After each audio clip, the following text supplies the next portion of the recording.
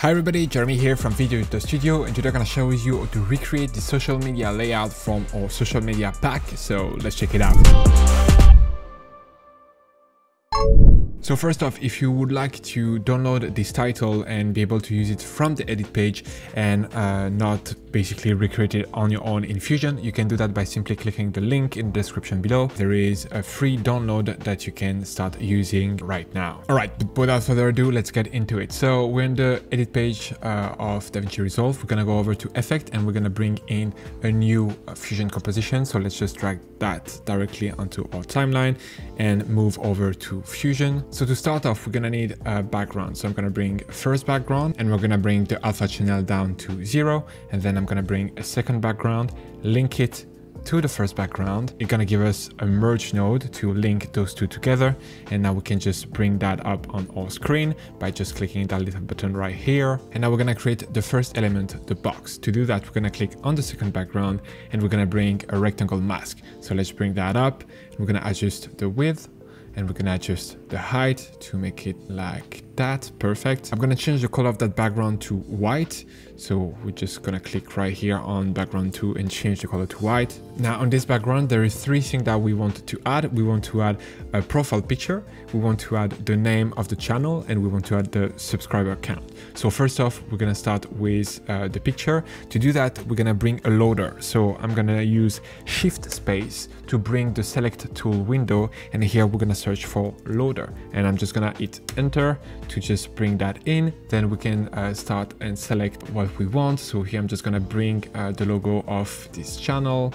So I can bring this one, VES, and then we're just gonna link that logo to the output of the merge to create a new merge and bring it in. Perfect. As you can see, now we have the logo showing up.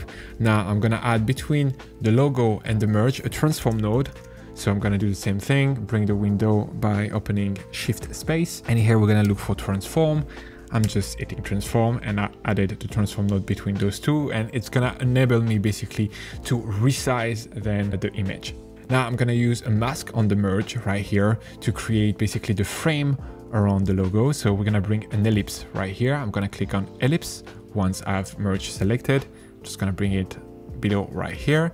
As you can see, just created a mask all around our image to make it round and make it look like a profile picture. Now I'm gonna need to resize this mask. The only issue is that here, if I try to do it manually like that, we don't retain the exact size of the circle, and the circle is transforming in an oval shape and not a circle anymore. So let's just go back to that, and we're gonna here use an expression to link the width and the height. So let's right click on the width, click on expression, and here we're gonna link the width and the height. So now when we're moving, as you can see, both the width and the height are equal and stay the same, and we retain the shape of the circle. So let's size it down like this and put it on the left side.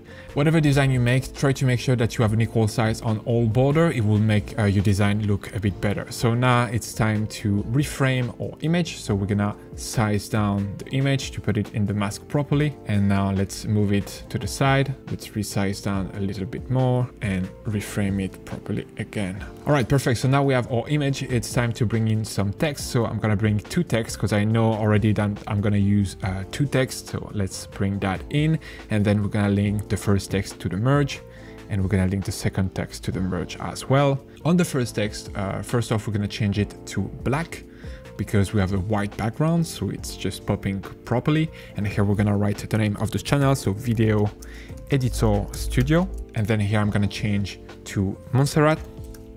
I forgot, but let's select here the merge so we can see everything that is happening on screen. Now let's change the font. So we're gonna use Helvetica Neue. Perfect. Let's size it down.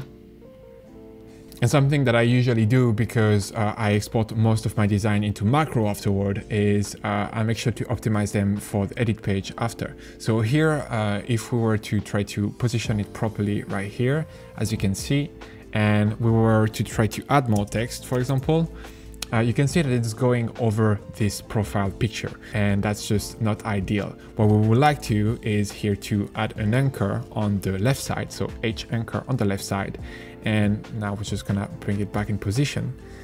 And now if we were to add some more text, as you can see, the text is gonna be automatically added on the right side, but it's not gonna be pushed here over the picture. So that's the kind of detail that you need to pay attention when you're gonna export macros, because that might be, you know, a bit of an issue to then reposition stuff if you didn't export it the right parameter. But anyway, let's just delete that. Perfect. Now I'm just gonna position it properly. I think about here, I'm fine with that. Then text 2, we're gonna change the color. For this one, I'm gonna choose gray because it's gonna be a subtext, so I don't want it to be the same color, and we're gonna make it also smaller. So right now we have 1.35k subscribers.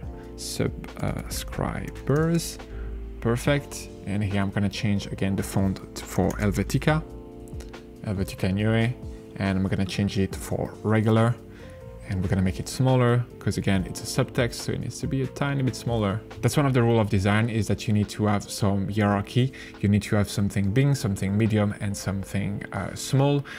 It helps, you know, to read properly the image. So here, you know, your eyes might go firstly on the profile picture, then onto the text that is black and popping up more, and then onto the subscriber count. So that's just like, you know, a quick rule of design. Now, perfect, we've done our first element. I'm just gonna add a transform node so it's easy to move that entire composition. So I'm gonna select the merge for and hit shift space once again, and we're gonna bring in a transform node right here.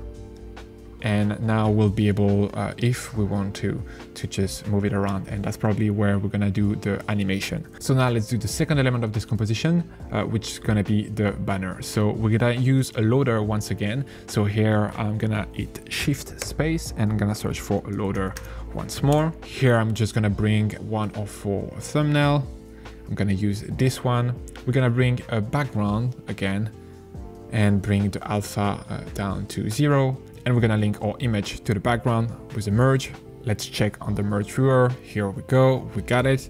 And basically we're gonna do something very similar to what we've done for the first logo part. We're gonna create a mask and contain the image within a mask.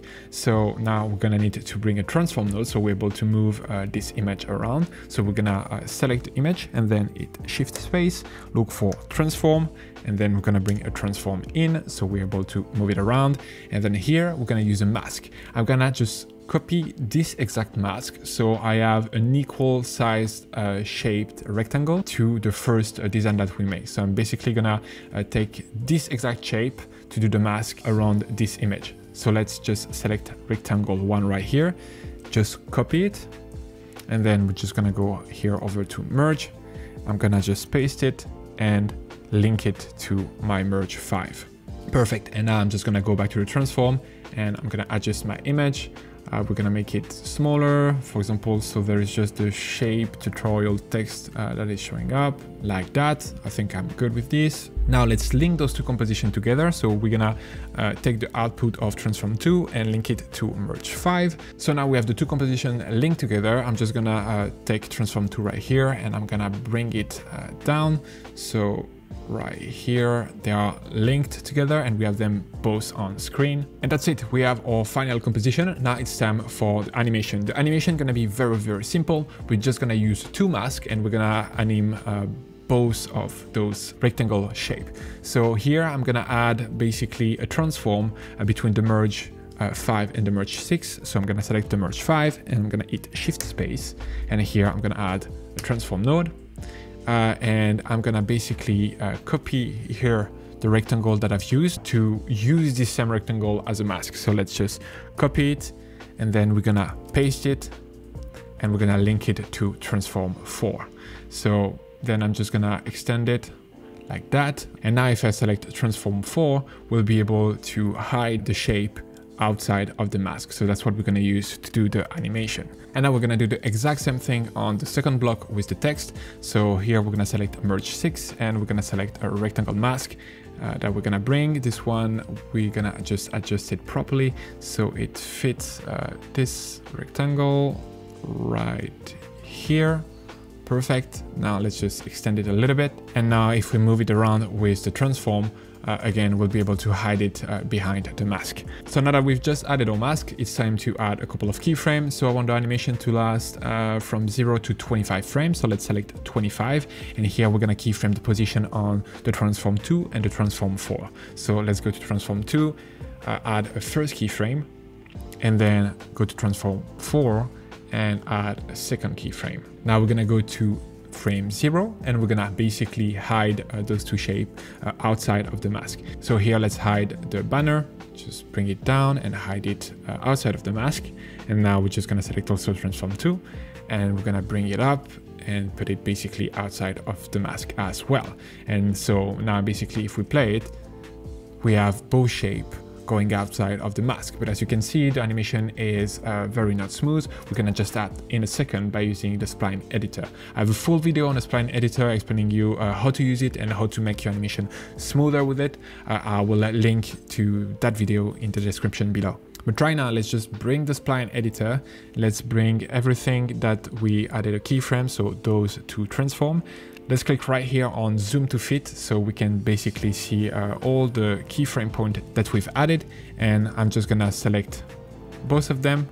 And then we're gonna hit the letter S on our keyboard to smooth out the curve. And already we're gonna have a smoother animation. But I would like to go a step farther and having something that is even smoother. To do that, I'm gonna hit the letter T. And here I'm gonna click on that clock so the ease in and ease out are the same. And I'm gonna bring the ease in and ease out to about, I would say, maybe 70. So as you can see, it's basically modifying the curve and the speed of the animation. So here now let's play it.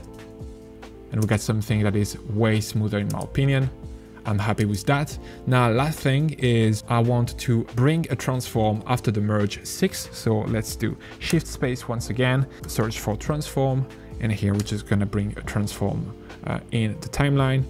And we're gonna link that transform to the media out. Now we can just select media out to see our entire composition. And basically what the transform node allows us to do is now we can move the entire composition around to put it back into the center right here. And that's pretty much it. That's how we've done this title. Again, if you don't want to bother doing all those things in Fusion and you want to be able to use it directly from the edit page, you can download this exact title in the description below and you'll have access basically here in the inspector to all the parameters and be able to modify all the parameters yourself. This is a title from our social media layout pack that you can find on our website, which is basically a bunch of different assets to replicate Instagram and YouTube post, Instagram story, Facebook post, and so on, notification. There is a bunch of different layout that you can use to basically replicate social media posts. All the links are in the description below. Thank you very much for watching and see you on the next one. Bye! Speed up your workflow and create better videos using the pack available on our website, including titles, transition, and templates, but only for Davinci Resolve. Get started today by downloading our free starter pack containing a compilation of 20 titles curated from our library.